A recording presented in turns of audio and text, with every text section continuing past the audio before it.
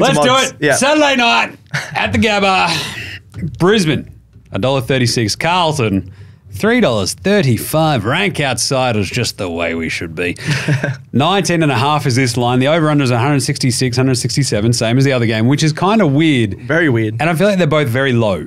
Can we start there with the over-unders? Yes. Very low over-unders. Might just multi both the over-unders is the best bet of the weekend. Yeah. Might just do that right now. But the vibe, I think, going into this, we don't stand much of a chance.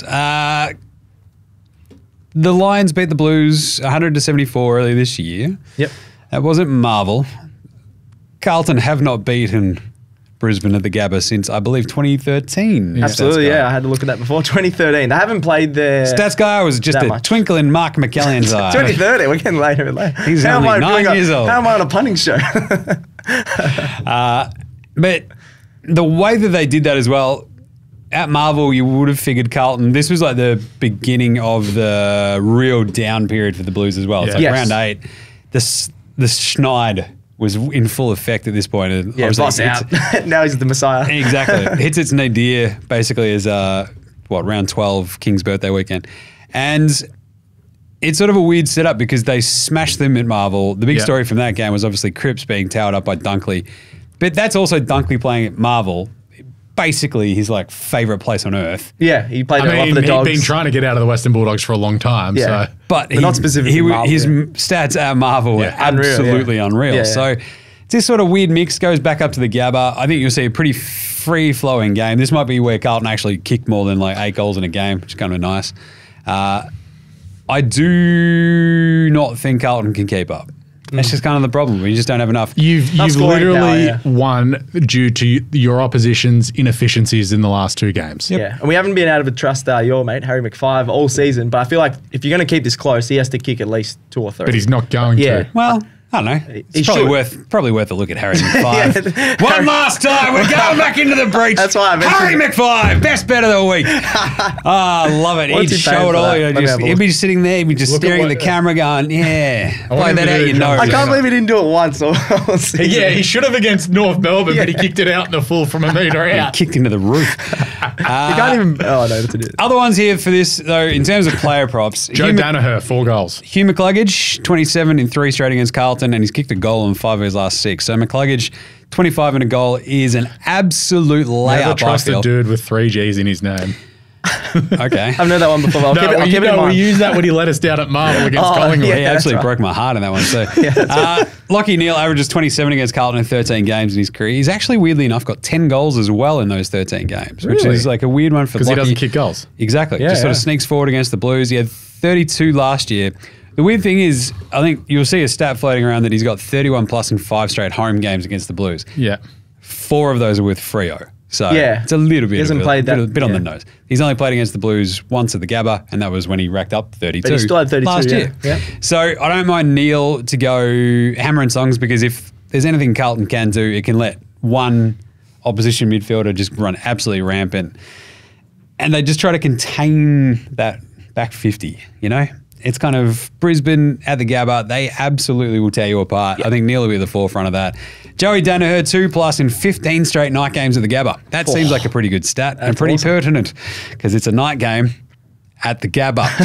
So 2+. Boom. It's twilight. But I don't mind Daniher. Like, the thing is, like, if we could have 2 Jacob Wiederings, I'd feel pretty good about Carlton. Unfortunately, there's only one Jacob Wiedering.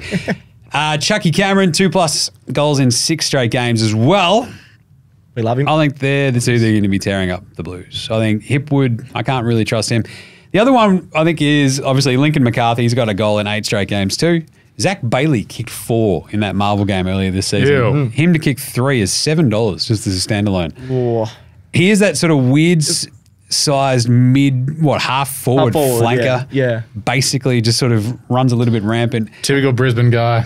Like, just looks the same as 5 of them. Flat track bullies. Yeah, they do. How they go. But I think that's the sort of thing, because like Carlton's back half flankers, like you've got the likes of Sard, Doherty, Newman. Hello Newman. It's not exactly like and Mitch McGovern, etc. Yep. Like, if Bailey's the sort of dude that can sort of carve that up, then he could get loose again pretty easily. But I think you've also got, was it Chucky also had 4, I think, in that game, right? So I think that's where Carlton will really struggle. I think Chucky has a day out. He might kick 6 and it wouldn't really come as a massive 6, surprise. maybe. Small forwards. It's the one thing that Carlton are just like, I don't know. Yeah. Well, that's the other thing. A lot of your halfbacks love to attack. Yep. So there's sometimes you get caught on. We've got like 8 different and if rebounding Chucky halfback Cameron flankers. is on the counter No actual tagging back pocket. If Cameron's on the counter attack, there's no one catching him. Like, unless they're throwing like Fogarty or someone out the back, Brody Kemp maybe. That sort of. He's been pretty good. Brody Kemp's been handy, but Yeah. I just feel like Chucky, the overhead marking, he should just slice Just and dice. leading up as well. So I think you go Daniher at the 2+. I go Chucky probably with the 4+. And go from there. You throw Lincoln McCarthy in there for at least a goal.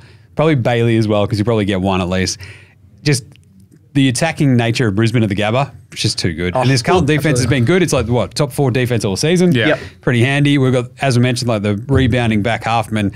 You'd probably go Newman, Doherty, and Sard. Probably 25 for Newman, 20 for Doc, 20 for Sard. Sard, yep. Around their averages, yeah. Just because there's going to be that much ball in the back half that they're just going to have to. It'll be panic stations a lot of the time, a lot of panicked handballs and sort of stuff. Then up front, Jack Martin, if he's hopefully back, he will be. He will be. He's not injured, yeah. I'd just leave out Harry and.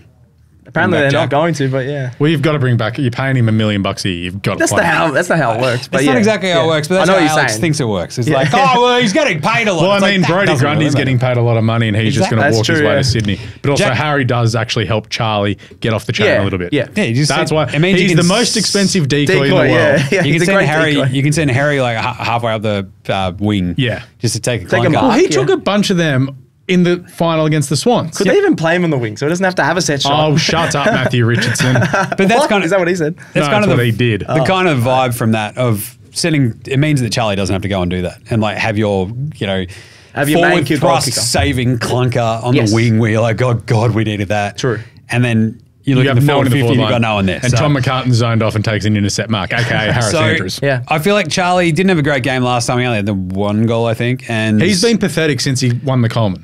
I think it's more about just hasn't got near it. I think it's more about the structure and how, like, who he's playing, right? So he played last week, obviously, against the Demons. They have towed him up literally every time he's played them. Yeah. Swans. And the Swans, same sort of vibe. So you're going against Brisbane. It's also a little bit different. I think he just has this more to himself, and I think he could probably get you to about 2 or 3, but there's just no value in it. So go the Martin 2+. I think there's another TDK goal, Tom Nicone. Yeah, even him TDK for 15+. We were talking about that was your disposal count, which I really like. He's got that in 4 of the last 5 weeks, which is very good for a ruckman. Yeah. And I think otherwise, like the goal kickers, I'm just steering clear of the Blues ones. I think the one thing that I want to lean on is probably my favourite little double up, which is Cerra, 25+ and a goal. Ooh. Actually gets to over $5. Huh. Okay.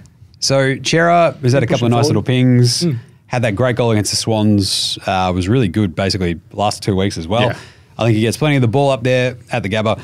Cripps, I don't want a bar of it. Don't trust him. I just don't know. So beaten up as well. He is. He's got a broken nose, basically. He's been smashed for the last 2 weeks. I was going to say 2 years. No, but like even more so the last 2 weeks. Yeah. Sam Walsh, 35+ touches is $2.65. Yeah, I could see that. I think that could happen. But I think essentially what it all boils down to is I think the Lions can score 100 points. I don't think Carlton can. Well, it's Carlton have averaged just shy of 11 goals in their last 6 games. Brisbane average 102 points a game at the Gabba this year. Let's be realistic. Take out, Carlton pride aside. Brisbane are going to run straight through them. If they play to their best, they'll win this by 40, 50 points. You just hope that Brisbane played down to Carlton. Yeah, it just depends if they kick accurately. But if Brisbane play like they did against Port in that second half, a lot of Carlton fans will be turning off their TV halfway through the third quarter. Yeah. Including me. Yeah. Stats guy, first goal kickers. First goal kickers. Going to have a look. Who was my first one? Chucky Cameron. You got to have a look at him. I know he's only $9, but he's got the most on the ground in the last 5 seasons. 9 first goals. He's just elite. That isn't a lot when you think about it. Across the last 5 seasons, not that a lot, games. but it's still more than anyone else. I think, Charlie Curno's obviously the second one. He's only $6.50. Not good value at all there for first goal, but it's probably the only thing that has a little bit of value for Curno. And then Tom Nicone. He actually hasn't kicked the first goal, but he kicked the first goal for the Blues last week, and he's been absolutely awesome lately. He had 15 and 2 goals last week, and he's been kicking accurately. At the start of the season, he had a couple of games, 0-3, 0-2, 0-1. He had I remember there was a shot on the wing like directly in front of me, I think maybe the Eagles game. And it's like, this is just a get right game. And he just like sprayed it. You're like, bro. Yeah, it just felt like a ruckman sort of kick. Yeah. very ruck Yeah. kick kind of vibes. And you're like, all right, man. But he looked so much like tighter. He was I dead think, with eye, it. It's yeah, like yeah. awesome last week. Yeah, so 5-1 in his last 6 scoring shots. Nice. So if he's he's been pushing forward a lot. I think he's going to push forward early, especially if you win, Carlton win the first clearance. $21 is a bit better value there. I like that. I love the Charlie Cameron one though. $9. Yeah, $9. That is. I can easily see him He getting just a takes a crumb. mark in a Country road, it's going off. Takes a mark just in the forward pocket, swings around, bang, off you go, pack her up. Any other names that we didn't sort of mention there? What do you feel?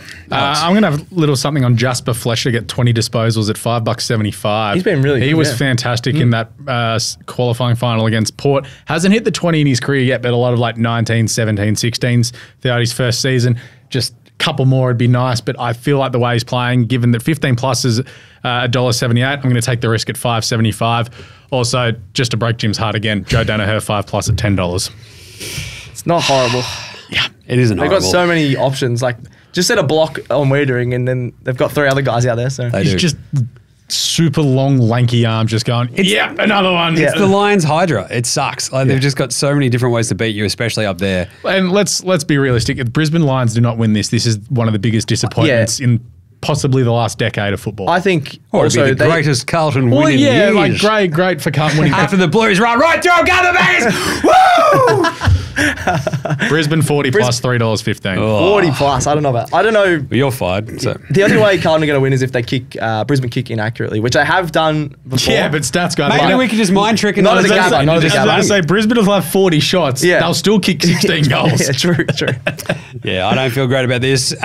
Brisbane and the Lion is probably my pick. Yeah. Yeah. I don't, because even like if you wanted to go Carlton, at the line, I just don't know if they'll keep it close enough. I think It's there's- something like it could be like 2 goals in it at 3/4 time, and then Brisbane just run away with it. Yeah, it's and win not a by 5 massive goals, and you're line. like, Yeah. oh yeah, they were better than us all day. Oh well. Yeah, it could be close up until, I reckon, last Sort of quarter. like what they did to Port. It was close, and then they just went, "That's cute." Bye. Yeah.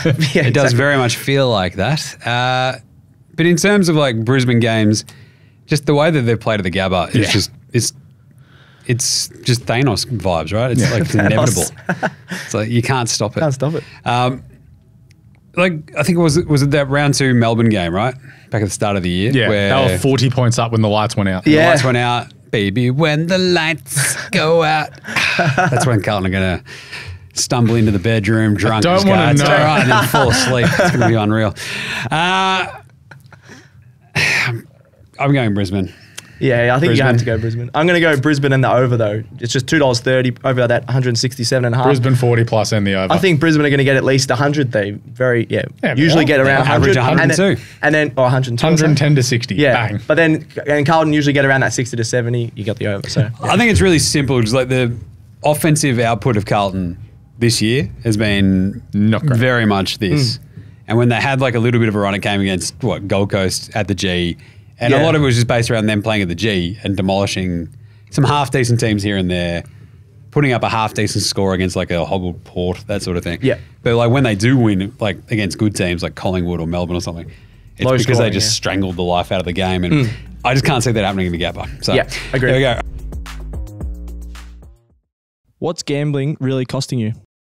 For free and confidential support, call the number on the screen or visit the website.